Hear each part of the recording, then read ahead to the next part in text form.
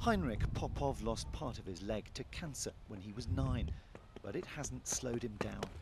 The German athlete's a world Paralympic 100 metres champion and a Paralympic silver medal winner.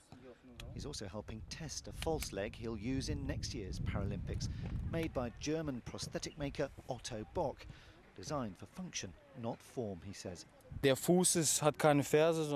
foot doesn't have a heel, just the ball of the foot, as you don't really need a heel for sprinting. The knee joint is quite easily adjusted. It just has to support me when I bend or stretch the knee, or when I come to a stop.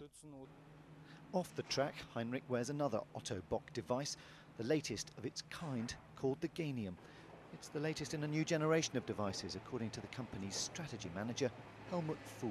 Das ist das erste vollständig mikroprozessorgesteuerte Beinprothesensystem. This is the first leg system which is fully controlled by a microprocessor, which offers the wearer significantly more security. That means he doesn't have to concentrate separately on each step, but instead he can look in a shop window, concentrate on other things. Welchen Schritt jetzt machen muss.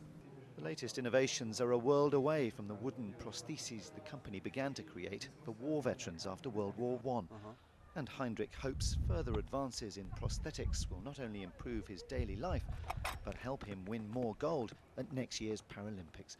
Stuart McDill, Reuters.